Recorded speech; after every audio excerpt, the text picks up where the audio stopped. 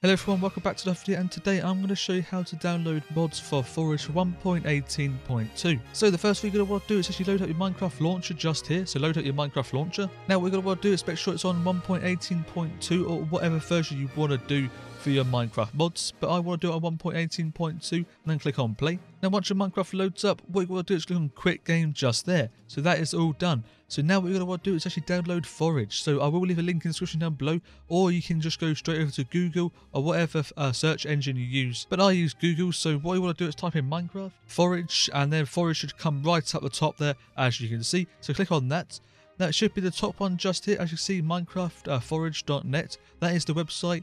Yeah, I do have it linked in the description down below as well if you want to check it out there. I'm going to click on that link just there, and here we are on the Forage website. So remember, I'm going to download it from 1.18.2, and right here I've got 1.18.2 already just there, because that is the newest release at the moment on Minecraft, and as you can see, updated 3 days ago just there. If you want a different version of Minecraft, you can come over here on the side and choose whichever one you want just there.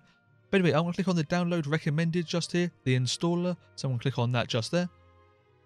Now you should come over to another website just like this, just leave this, it should be fine. Wait for up here for this to say skip.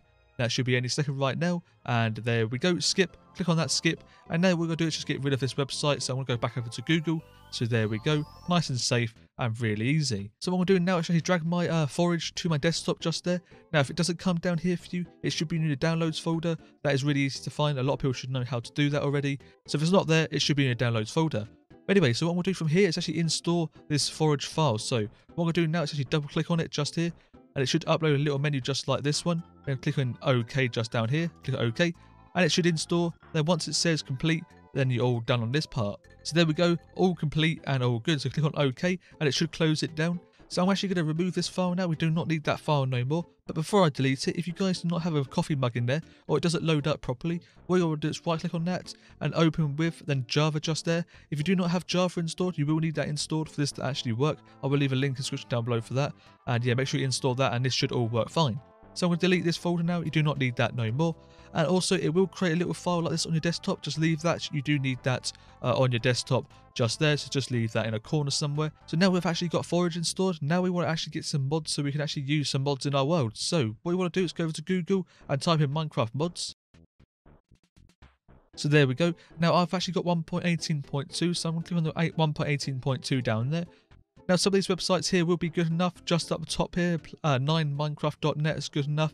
You can come down here to Curse Forage as well. I will leave some links in the description down below where you can download mods. But yeah, Curse Forage is the best one. So I'm going to click on that just there. Now as I'm installing mods for Forage, I'm actually going to click on here, game version just here. And just click on Forage just there. And now it should load. And now all the Forage mods have come up. So I'll keep coming down here. I should find myself a mod. So I found myself a mod just here. As you can see here, it's like a mini map mod. And as you can see right here, it has actually got 1.18.2 just there. So it will work with my Minecraft version. So now I'll click on files just up there. So once you click on files, it will give you loads of options for different versions of this mod.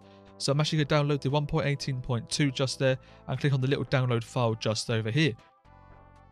Now you have to wait 5 seconds for this to actually download.